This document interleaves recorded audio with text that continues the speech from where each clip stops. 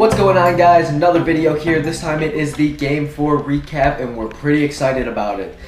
So we'll do a quick game interview about a special player here in a little bit. We'll add that to the video. I just want to give a big shout out here. So I actually pulled up our score sheet just because there's a couple of things we want to call out. So as you may have known, our big news here with the team, we actually brought on Navin, who was one of our subs that I talked about in the last game. He's going to be with us full time, which is awesome. So huge kudos to you for coming in to join late. Hopefully you're going to enjoy the Melonheads here. So that's one part of the big news. We had one person get their first career goal on Wednesday night, and then my subs ended up putting in the work and helping us capture the win. But overall, awesome team play, and we'll hop right into it.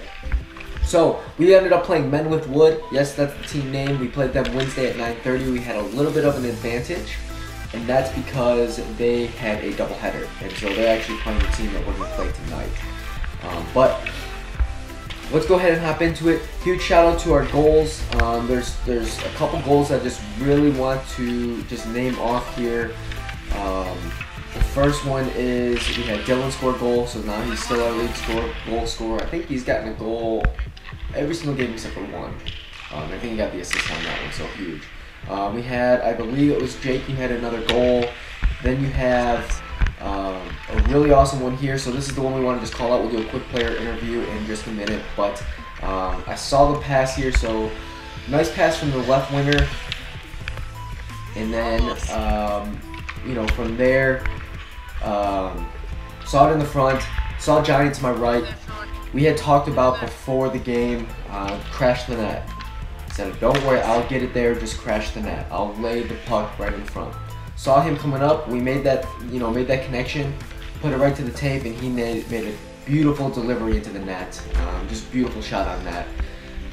Great goal. That's his first career goal ever, so huge accomplishment for that. And so we ended up getting my first career assist and Johnny's first career goal on that connection. So huge shout out to that. That actually helped us keep us back in the game. So what happened here is we did not have a good first period. Ended up going down by 3 goals in the first period.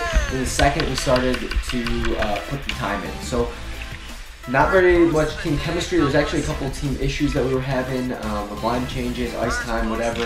People were staying on too long. People were not getting enough on the ice. And so in the second period, between that intermission, we had a nice pep talk, which is really needed.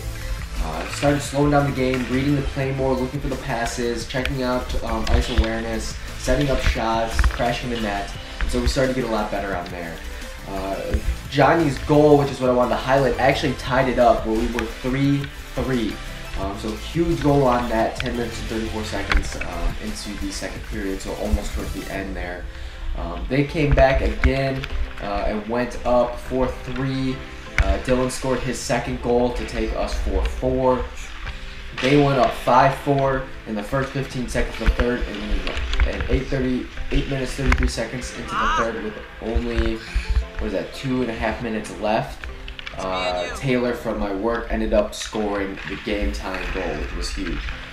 Went out into a shootout. We had to think about who we wanted to place out there. We were already feeling really confident after that. We had a good team chemistry going, good vibes, and we threw out Dylan, our lead scorer, into the shootout. Couldn't deke on the goalie, and ended up getting it blocked. Nick, our goalie, has been outstanding the past couple of games. Ended up making some solid saves, not letting in a single goal. And then we had Navin pull Patrick Kane deke. Totally faked out the goalie, easy goal. And then 1-0 in the shootout, we ended up sending in Taylor, who scored our game tying goal. We figured he had earned that spot. And nice move, just a nice top shelf goal.